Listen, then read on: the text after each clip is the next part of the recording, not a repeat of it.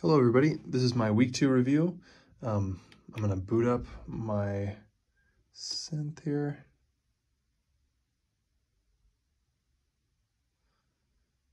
As you can see, I made a little boot up thing with all the LEDs. Basically, this is just an expansion upon my design last week.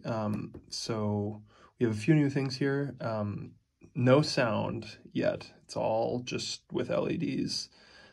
Basically, we have, these are just like what's going to be planned for the mode LEDs to switch between different synth modes right now. And then we also have a button here, which I'll press in a sec, that'll engage the random mode. Right now we're in play, this sort of play mode where we can just like play anything we want or affect engage any effects, switches, etc.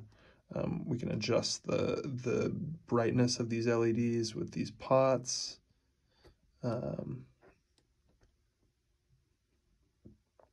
And once I engage random mode for my little tests, basically random mode will pretend like there's 4 parameters for me to control, right? And so it's going to select 4 random inputs at a time within a sort of time tempo. And that tempo is actually going to be random itself. It's going to change every time I hit the random button. As you can see here, I have the serial monitor. This is telling me what button I'm hitting.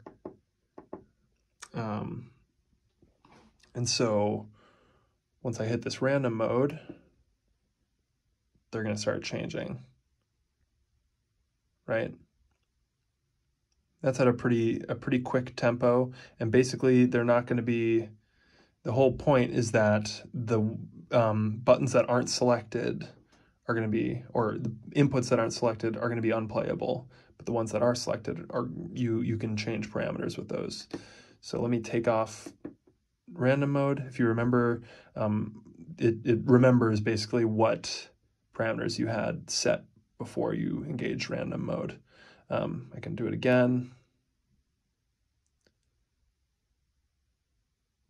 Now, as you can see, it's a lot slower. So it randomizes the tempo, if you want to call it that, of when it's going to change. That's about it. Thank you.